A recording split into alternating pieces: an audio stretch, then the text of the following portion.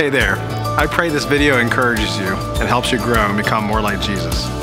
Follow along with the notes linked in the description. And don't forget to hit the subscribe button. Enjoy. And in fact, the message today is called Hearing the Cries Through the Noise.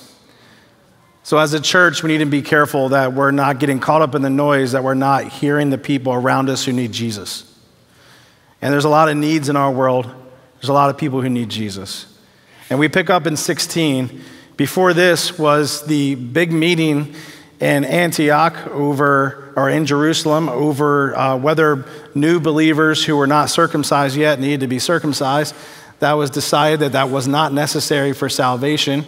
And so Paul, Silas, and Barnabas, and John Mark, they would go their separate ways and multiply and share the news to everyone and continue to preach the gospel and share the good news of Jesus Christ. And so we're picking up on the missionary journey. This is the second missionary journey. We finished the first missionary journey last time I was here. Now we're picking up on the second missionary journey of Paul. I want to show you a map as well on the screen of this journey. It's pretty big. He starts on the right in Antioch, and in the purple you see Cilicia. And so he'll travel through Tarsus, Cilicia, and he'll go to Derbe, and he'll go to Lystra and Iconium. And we're going to read in the first few verses that area. Then he's going to pass up through Asia, through Mysia, and then he's going to camp out at Troas in the seaport there, just on the left side of Mysia. And from there, he continues to travel all the way back down to Jerusalem and then back up to Antioch for his third missionary journey. So we're covering second missionary journey for the next couple chapters. It's pretty neat. A lot of traveling. No cars, no airplanes, donkeys, boats, horses, goats. No, not goats. We'll go with donkeys. And so let's get right into it here. Verse 1, Paul went first to Derbe and then to Lystra, where there was a young disciple named Timothy. His mother was a Jewish believer, but his father was a Greek, and Timothy was well thought of by the believers in Lystra and Iconium. So Paul wanted him to join them on their journey. And in deference to the Jews of the area, he arranged for Timothy to be circumcised before they left, for everyone knew that his father was a Greek. Then they went from town to town, instructing the believers to follow the decisions made by the apostles and elders in Jerusalem, referring to Acts 15. So the churches were strengthened in their faith and grew larger every day. I want to stop there because I was scratching my head as soon as I read this. Because do you see the conflict a little bit here? In Acts 15, it was decided that the Greeks and the Gentiles who were being saved didn't need to be circumcised like the Jews to be considered true believers. And all of a sudden you have Paul wanting Timothy to be circumcised in deference to the Jews, in consideration to the Jews. What is going on here? Well, it's not a conflict. It's not about salvation that he's wanting Timothy to be circumcised. It's because his dad was Greek, his mother was Jew, and he knew that if he was going to preach to Jews in this next journey, he wanted to limit how many distracting arguments there was going to be and go right through the noise and just preach the gospel. So this was strictly a missional strategy. This was a strategic move to get rid of this distraction. The Jews would know about Timothy. He's well known. His dad was well known, apparently, according to our scripture. And they would have questions about his dad being Greek and his mom being Jewish. And so to listen to his testimony, to listen to Timothy or his testimony would become an issue to the Jews who were not saved yet if he was not circumcised. And so out of a strategic move to get right through all of that and just focus on the gospel, Paul asks for Timothy to be circumcised, and Timothy agrees to it. And that's the only reason why. And how wild is that? You read one chapter, you don't need to worry about it. You read this chapter, Paul wants him to, and it was mainly because of a missional thing, still agreeing with Acts 15.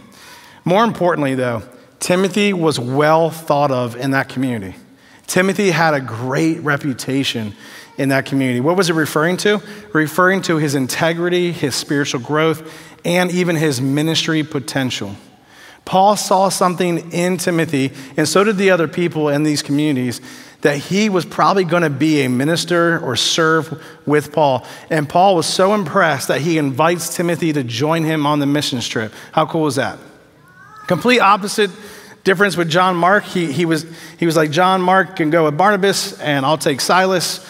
So Silas is with him on this journey, and now he sees Timothy. And I want to talk about that for a moment, because I see a valuable lesson right there.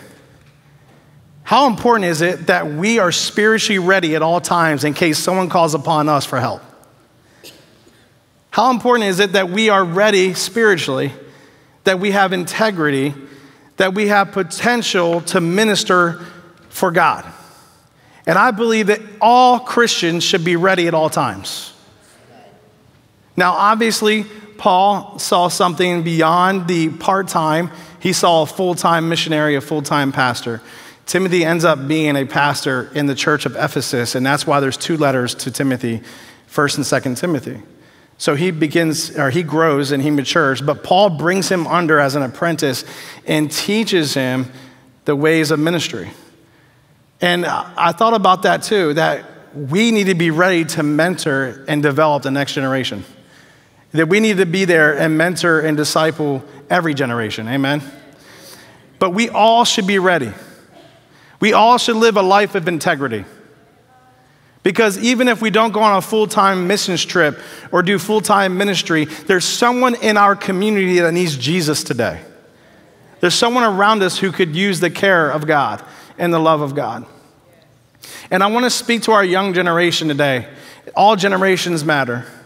And this matters even for the older generation. But I want to speak to our young generation. There's this lie out there that says, you can wait till you get serious about God and go to church. Go through college, live your life, do what you want to do at college, get married, and then when you have kids, maybe you'll start going to church. It's a subtle one, and it's out there, and I've heard it too many times. But I want to encourage you with, even if you never heard that or never experienced that thinking, I want to encourage you with this. Right now, your integrity matters as a young person. Right now, your relationship with God matters. This was a young man, a young adult that had a life of integrity and that was living such a godly life that the community and a missionary who's done amazing things saw potential in him. And I just want to speak to the young ladies and the young men here. Your life is not wasted in Christ. It's worth the time you spend in Jesus, in the Word, in prayer. Your integrity matters now. How you live will matter how you treat your future spouse as well. What you pour into your life matters. Becoming a godly person now will help you be a godly person when you age and when you grow up. How many of us I'm 40 now. How many of us can say amen to that? Amen now. Of course, it's never too late. If you're 40 years old or older, whatever it may be, and you want to get your life right with God, He's always there. We heard the word today. He's waiting for us to turn to Him. But I'm just saying right now, don't copy the patterns of this world, the Bible says. Just because all the young people are doing all this stuff doesn't mean you have to be. You can be a remnant, separate from everyone else. You can be different, and you can be a follower of Jesus Christ. That's my testimony. My testimony is I followed Jesus as a young boy. From the age of 12 on, I was committed to Jesus, and I didn't get into all the craziness of this world. And God kept me for such a time as this.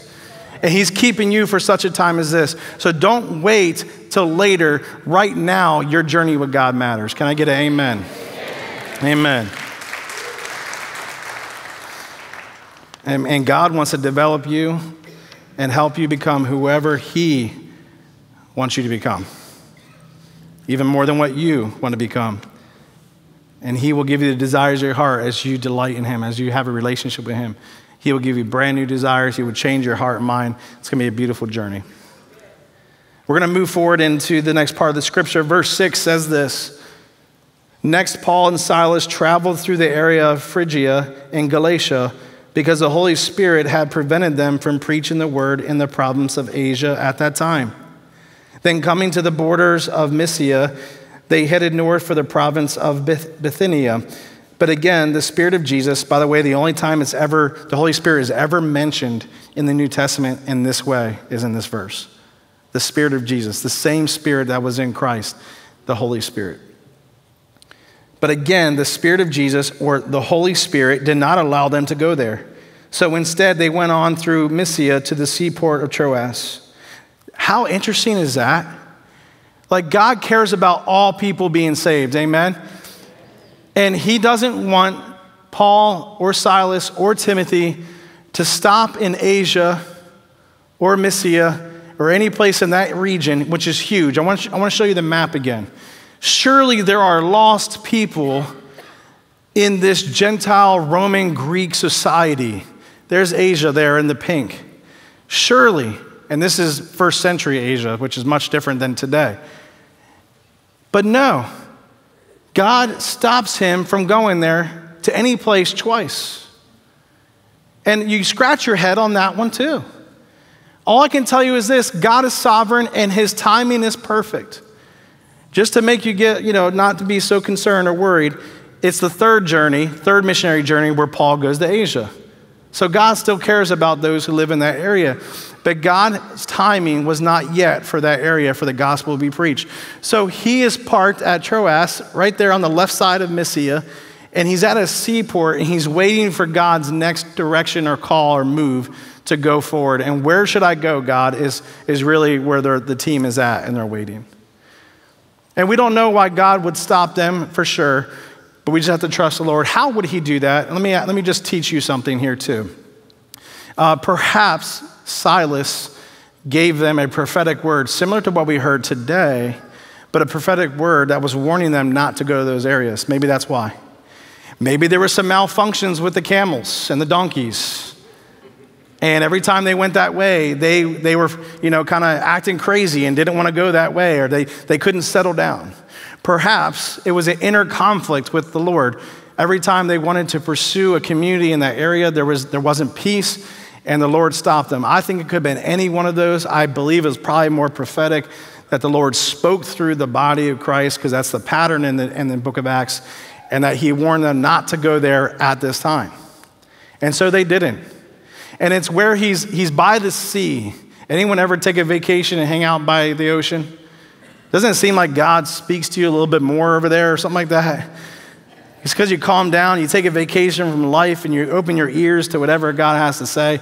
Well, he's taking a nap or he's sleeping, it's nighttime, and this is what happens next. Let's go to verse 9. That night, Paul had a vision, which means dream here. So he had a vision in his dream. A man from Macedonia in northern Greece was standing there pleading with him, "Come over to Macedonia and help us." Some versions say begging. Some may even say crying. The idea is he's crying out for help. The idea is begging, pleading for help. Come over to Macedonia and help us. So we decided to leave for Macedonia at once, having concluded that God was calling us to preach the good news there. This brings the question up is, how do we know the Holy Spirit is leading? How can we tell? How can we tell he's stopping us? Well, you might get a word. You might have things not work out. Whatever big decision you might be making in life. For them, this was a big decision, a lot of traveling involved. And so they stopped to seek the Lord. I want to encourage you with this. If you don't feel a peace about doing something or moving forward in your life, a peace or a conflict about a situation that has to do with work, family, whatever it may be, you apply it. If there's not a peace, then stop and pray. Amen. And don't just stop and pray, but also ask other people to pray for guidance, because the Lord will give a word to people. But then after that, ask for confirmation that that word was from the Lord and not just someone's opinion, especially if it's your mom or dad's, okay? Or maybe a friend who's biased and wants you to do whatever you want to do. Ask the Lord for confirmation. Wait on him. Spend time in the Word. Spend time fasting from food, and spend time in the Word praying and worshiping.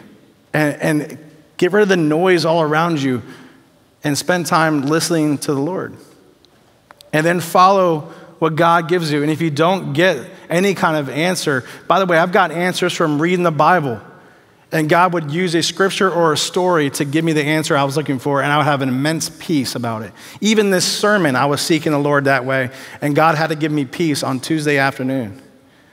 So when we do that, when we make decisions, let God lead you by his Spirit. There's something powerful when it's Spirit initiated rather than human initiated. Because if it's Spirit initiated, the Holy Spirit is with you. If it's not Spirit initiated, it may just be you. And it may just be you going this way. And God's like, that's not exactly what I wanted you to do. So we want God with us, right? Amen? And I want to do what God wants. And sometimes we got to hit the brakes and hang out by the seaport, so to say, and wait on the Lord. Well, right away that night, he gets a dream. God has a knack for communicating to us in dreams or through people. I want to tell you a story. I didn't share this back in the fall, winter time when I preached on end times, when the sermon series was called Discerning the Times. I waited actually for a while because I didn't want to just preach that based off of the attacks on Israel on October 7th. And I sought the Lord on what to do. It was already in my heart. I actually was going to title the sermon series a year ago, or a year before this series, I'm Not Surprised. Because I'm not surprised at what's going on in our world. The Bible's told us all this is coming. Amen.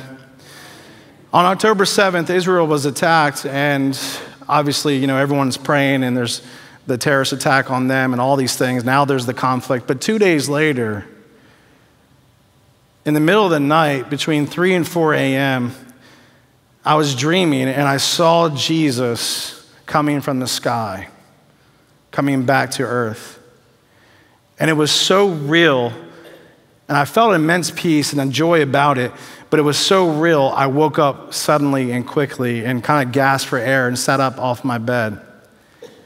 Well, I didn't know this, but my wife was awake. And my wife said, "Are you okay?" And I didn't tell her the complete truth. I told her that, "No, I'm good. I just need to use the restroom." And I didn't want to startle her, and I didn't want her to have like anxiety, because it was already a tense time, wasn't it? And so I didn't want to build up her anxiety and she can't go back to sleep. I know her, she wants to sleep, she loves her sleep. So do I.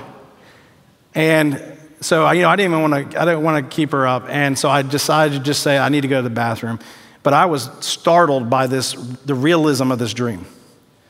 And the next day we were walking as we usually do. And I said, I want to tell you the truth. I didn't tell you everything last night. I saw Jesus coming from the sky, coming down to earth, and it was his return for us. And she said, "Ryan, I had the same exact dream last night." And I don't know how much, I felt everything go up my spine. The tingling of everything, my skin, just the hairs on my body jumped because I did not expect that. We're both sleeping, and we both have a vision in our dream of Jesus returning soon. And we didn't talk about it until a day later. The Lord was communicating to us what we all feel and see in our world right now. He is coming soon. We don't know the day or hour. I will never stand up here and tell you it's this date at this time, because that's a lie. That's deception. All we know is, and what I felt is that Jesus wanted me to make sure I focus on what matters most for my life, my family, and the church, and to focus on reaching the lost and making disciples and strengthening the church. And because of that, it did help me go and do my series on discerning the times. So God was directing me to move forward with my series, and he used my wife's dream as well as a confirmation to my dream. Amen?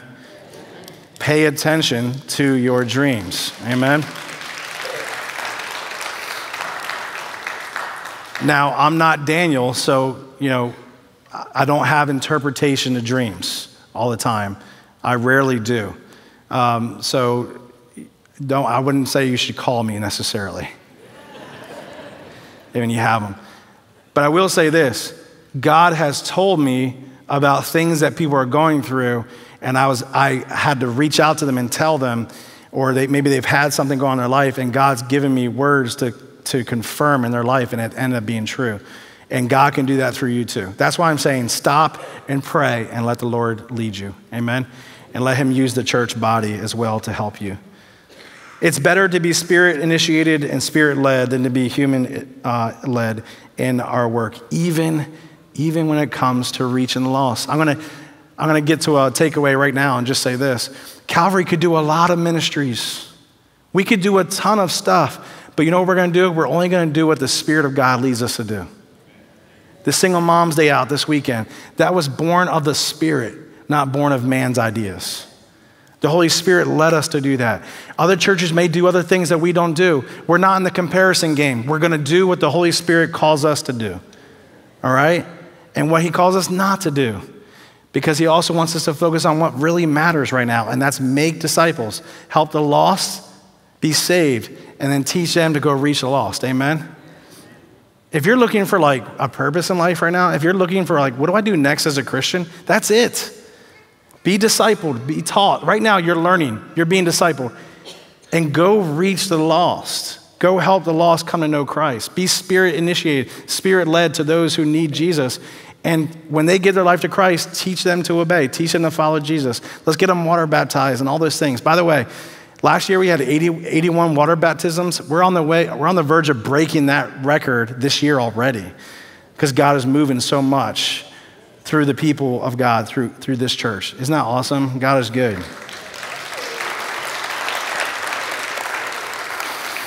So let me get to the last portion of our scripture. They decided to leave for Macedonia at once, having concluded that God was calling us to preach the good news there. Verse 11 says, we boarded a boat at Troas and sailed straight across to the island of, wow, that's a tough one, Samothrace. And the next day we landed at Neapolis. From there we reached Philippi, a major city of that district of Macedonia and a Roman colony. And we stayed there several days. Philippi being the book of Philippians, by the way, a letter to the Philippians church. On the Sabbath, we went a little way outside the city to a riverbank where we thought people would be meeting for prayer. And we sat down to speak with some women who had gathered there. One of them was Lydia from Thyatira, a merchant of expensive purple cloth who worshiped God. As she listened to us, the Lord opened her heart and she accepted what Paul was saying. She and her household were baptized, and she asked us to be her guests. If you agree that I am a true believer in the Lord, she said, come and stay at my home. And she urged us until we agreed. So now she's showing hospitality and being a good host. So they were meant to go to Macedonia for such a time as this to find a woman that owns a business selling purple cloth, very rare, who believes in God but doesn't know about Jesus. So she's been influenced by the local Jews to fear God, to worship God, to do good things, but she does not yet know Jesus Christ. And because Paul goes there and preaches the gospel, her heart is open and she responds by accepting what is said, because responsibility is still on us to accept. But her heart is open by the gospel and she wants to get baptized. And not only does Lydia get baptized, but her entire household gets baptized. They all get saved, meaning any family, relatives, anyone who worked with her home, she may have had servants at this time, whatever it may be, employees, the whole household came to hear Paul and Timothy, Silas, and by the way, even Luke is here now. He's using the single plural form, we. So he's speaking from first person plural form here, that they are all together. So now Luke has joined this mission trip, which is pretty neat. And he's witnessing this firsthand, what's going on. All right? And she gave her life to Christ, her whole family does. And I just want to throw out something to you. She was probably well off. She was probably wealthy because of this. And just notice this, that even if you're wealthy, you still need Jesus.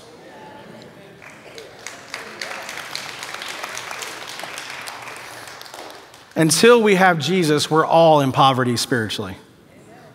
We're empty. We need him. We're bankrupt. There's no answer for our sin. We need Jesus. You may have all the things working out well for you. You could have a job. You could have your spouse. You could have nice cars, nice home, the American dream. But you still lack eternal life or salvation from sin and salvation for you unless you have Jesus Christ.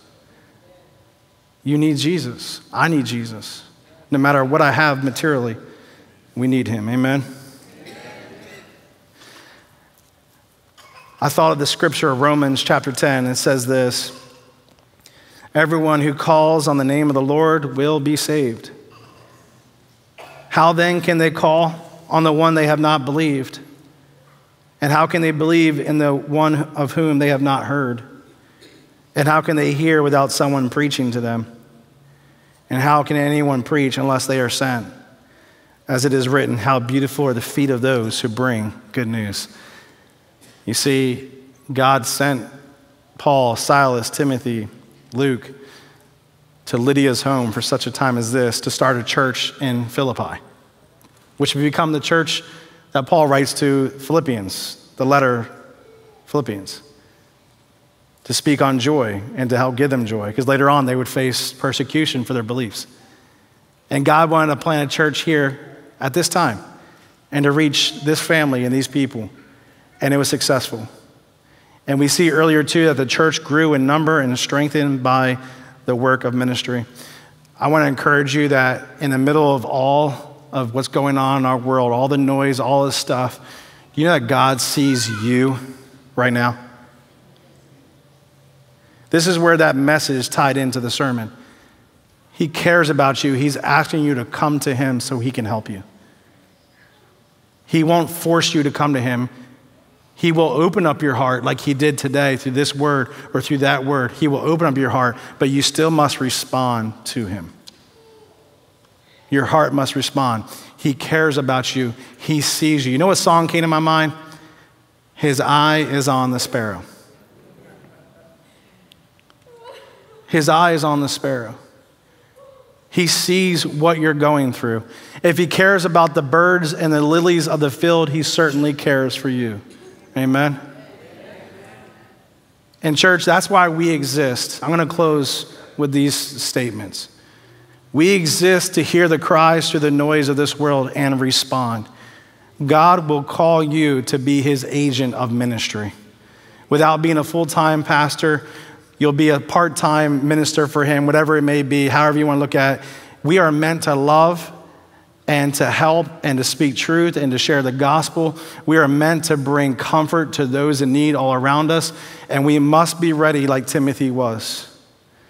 Young people, again, we must be spiritually ready, because through the noise of everything coming at you right now, there's only one thing that matters, and that's your relationship with Jesus Christ and his will for your life. The will for God, God's will for our church is to hear the cries and answer the call. Let's not be distracted. Let's be careful that we're not distracted by all that's going on in the world, that we forget our purpose for being here as a church. We also exist to raise up and mentor the next generation. We want to see the Timothys and the Tabithas and the Tianas and the Thomases and all the other names out here in the world. We want to see them believe in Jesus Christ and grow up to be disciples of Christ. Amen? We exist to do spirit-initiated work in our state, nation, and around the world. Thank you so much for your support of our missionaries. Thank you for the support of our missionary last week. They were so blown away by the love here, the time together we had, and the gifts and the offerings that you gave him. It was a great offering. Because of your offering, we're able to support them for 4 years. It's amazing. Amazing. The Lord led them to this church last week. It was spirit initiated. And God knew who needed to be here to hear that message. It was such a good message. I want to show you some pictures real quick, because this is the stuff I get to see that you don't necessarily get to see before we sing a song together. These are things that are going on over the past 6 months to a year, just a few pictures. You know, as a pastor, you may not see all these things, but I, as a pastor, get to see this. So I want to keep this in front of you, but this is discipleship that was happening every Wednesday night in our front lobby. You can keep going in the next picture too. This is our discipleship journey, helping believers be discipled to become disciple makers. So we're teaching them the basics of Christianity and what they need to know to help people follow Jesus. We had 25 people, and out of the 25, 10 of them were not water baptized yet. So we got to water baptize them. Check this next picture out. I'm sorry, that's discipleship of our teenagers. I snuck into the youth group for the boys group, and Pastor Brandon is discipling the next Timothys in our church. How cool is that? You can keep doing the next one. This is we baptized Shane here. He was going through our discipleship journey. He's given his life to Christ. He's been walking with the Lord, and we've been helping him, teaching him. Him and his wife both got baptized this day. By the way, the 2 weeks later, we baptized 29 more people here in our sanctuary. Check out this picture. This couple, elderly couple, had not been baptized yet, been married for decades. Beautiful testimony. Tears in the tank. Don't even go to our church. Baptize them. Because it's all about one church. Amen. Amen. How about kids camp? Thank you for your investment in kids camp. Thank you for your giving. You don't realize that your giving helps us do everything you're seeing on these screens. Go to the next picture. These are the kids writing things down for God and to God. Keep going to the next picture. They had their camp shirts on together, praying at the altar, because we're praying for the next girls and boys that are going to change the world. Keep going. One of my favorite pictures.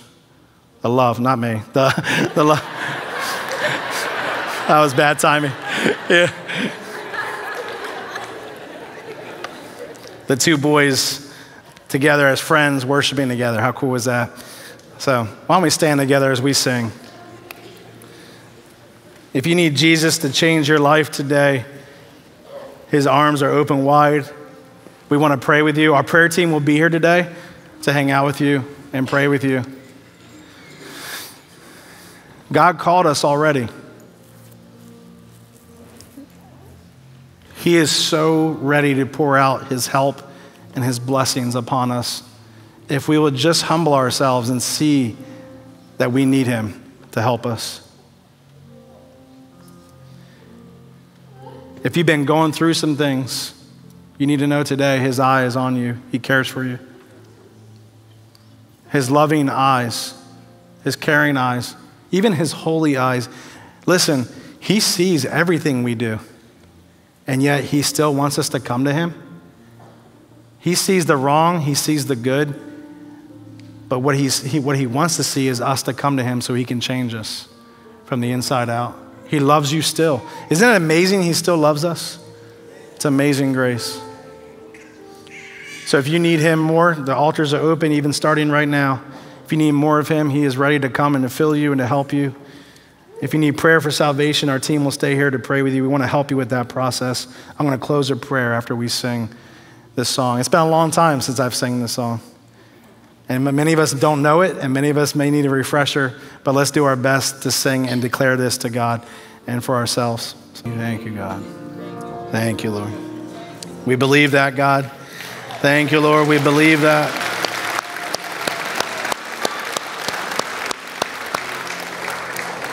Let me close us in prayer. Lord, we thank you. Thank you that through the noise, through the struggles, you hear us. And Lord, you're watching right now this world. And you know what matters most right now is eternity, because this is just a mist. It won't be long before this finite world is over and then the infinite world begins. So Lord, I pray that we would measure our days, as your word says, to be careful how we live and be careful to love you and love those around us and help them come to know you. God, we pray for the next generation, that you would raise them up, Lord, and that we would be the generation, God, that would help. We thank you, God, for the giving and the sowing into the work here at our church. Lord, we pray you just multiply our gifts. Lord, I pray you would use us to be Spirit-led, God, and may we listen to your Holy Spirit to take us and to lead us to who we're supposed to minister to. And God, I pray these words that you gave me this week, Lord, may we be ever growing and spiritually ready at all times to respond and minister to those around us. May our spiritual hearts and ears be sensitive to the leading of the Holy Spirit.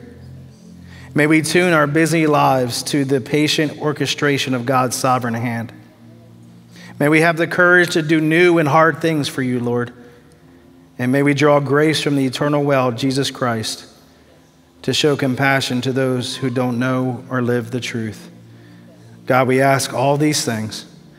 And Lord, for your salvation to come in this place, or those watching online as well, for hearts to be open for your help, and for us to be courageous enough to admit we need you.